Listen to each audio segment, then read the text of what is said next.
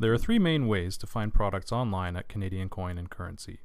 The first is to browse by product category, the second is to narrow the results by using the product filters, and third is to use the product search.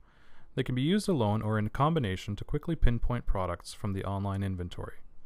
Let's look at how each one works and then we can see how they can all work together. First, let's look at product categories.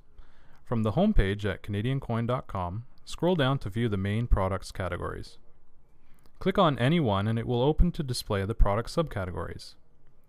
To browse another main product category, simply click it and the previous one will close.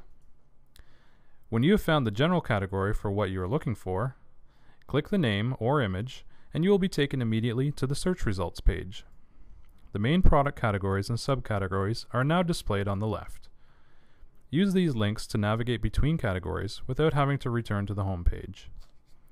Note that the category and subcategory menus will always be displayed whether or not there are any products within them.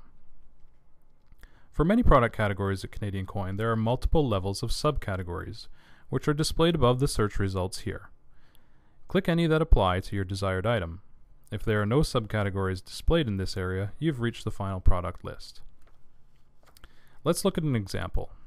Let's say that we are trying to find a Canadian 1954 $50 bill with the devil's face design.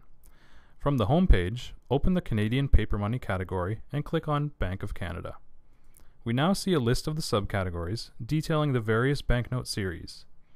Let's select 1954 Devil's Face series. The next menu shows the denominations for that series. By clicking $50, we will reach the desired products.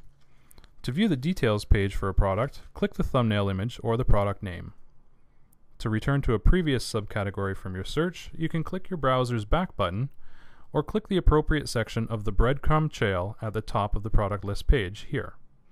To browse a completely different category, you can click on the links on the left.